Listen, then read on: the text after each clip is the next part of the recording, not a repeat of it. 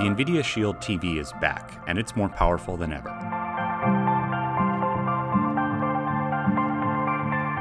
The device is powered by Android and offers many of the same functions as Apple TV or Roku, but with added gaming focus features befitting the Nvidia name.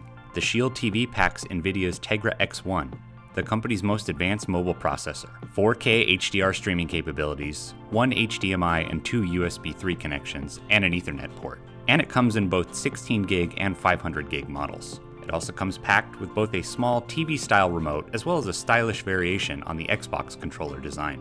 There's a ton of functionality in this device, so let's run down what you can do with the new Shield TV. The Shield supports all the major TV and movie streaming services you love out of the box, and it can stream them in 4K HDR if the app supports that level of resolution. The Shield also functions as a Chromecast, so anyone on your home network can queue up YouTube videos to play on your TV using their phones, which is a big hit at parties. There are a few different ways you can play games on your Shield TV. First, you can visit the familiar Google Play Store and download all the games you know and love from your phone, as well as some Shield-specific offerings your phone would never be able to handle. There's also Nvidia's GeForce Now game streaming service, which includes a collection of AAA titles you can access for a subscription fee or pay for on an individual basis.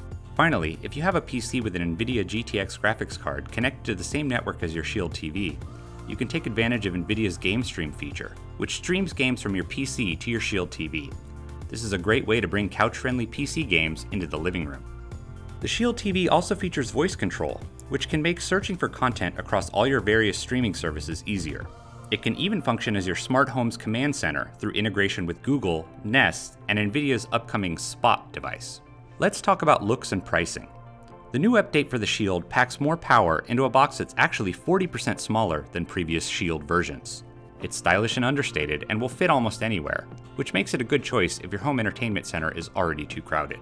The Shield TV costs $199 for the 16GB model and $299 for the 500GB model, which Nvidia is pitching as a home media server. If you're considering a Shield TV, you'll want to make sure you can take full advantage of it. 4K HDR streaming only works if you have the internet speeds and the TV to support it. And if you have those things and you don't already have a streaming solution set up, what exactly have you been waiting for? This might also be a good time to point out that in order to get 4K content from Netflix, you need to make sure you're subscribed to that service's most expensive tier, which might be a few dollars more than you're paying now.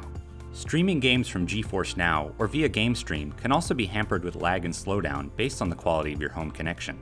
Plugging in your Shield TV via the Ethernet port will help this somewhat, but not everyone's living room is set up to make a wired connection a simple process. So who should buy a Shield TV?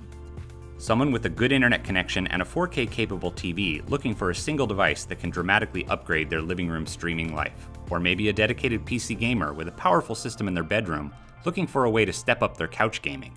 Or, really, anyone who wants the absolute no argument, most powerful set-top box money can buy.